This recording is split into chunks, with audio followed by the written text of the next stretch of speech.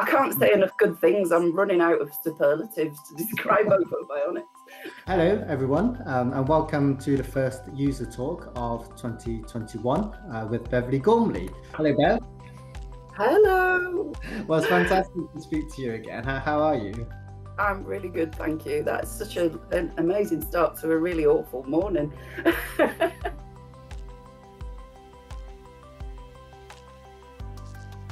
It's been the most positive experience. I just cannot describe it really in adequate words. I don't think I've ever really had any positive experiences at limb centres, at NHS limb centres. And I think the Open Bionics offices and the whole team have just completely changed that. You know, it's been such a positive experience for me. And it was just fascinating to see the process and what goes into it, and to actually meet some of, the real people behind the product. Really, it was just brilliant. I remember it must have been about 5 years ago. I saw, I think on Facebook, there was some video clip when Open Bionics must have just first started. I remember being completely in awe of what these arms could do and how they looked, and the whole ethos, of Open Bionics seemed to ooze through the screen. It was fantastic, and I just remember thinking, one day I'm going to have one of those. And it just sort of, I followed you, over those few years until it got to this point where I thought, I'm in pain, I'm not happy with my old arm. It was just a cosmetic arm. What have I got to lose, And that's the point I'm at now. I've got it. I don't think there's anything that I would change about the Hero arm. It's perfect for me. I've taken to it like a duck to water, and I know that it's slightly different for me because I couldn't get one of the muscles to work, the one that opens the hand.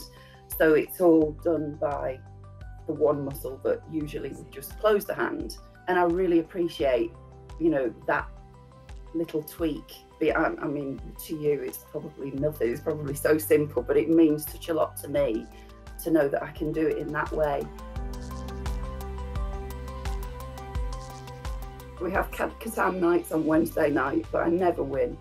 But the big thing for me, as you can see, I mean, that's just a few of our board games. But the big thing about being able to hold cards is unbelievable. And it's something I probably wouldn't have thought of. But now actually being able to hold those cards has made such a difference. It's just a much more enjoyable experience, and it's such a little thing. But yeah, it makes a huge difference. How do you describe it? It's a bit like rugby. It's a full contact sport. It's played on an oval track. You've got two teams, and basically a person is the ball. There's no actual ball in roller derby, but you've got a person called the jammer who you have to help through the pack and round the track while the opposing team is trying to knock them down, knock them off the track. It's a really empowering sport because you've got people of all shapes and sizes, genders, abilities. It's been a real eye-opener, and it's just a fantastic sport that's really inclusive, even though it's so full on.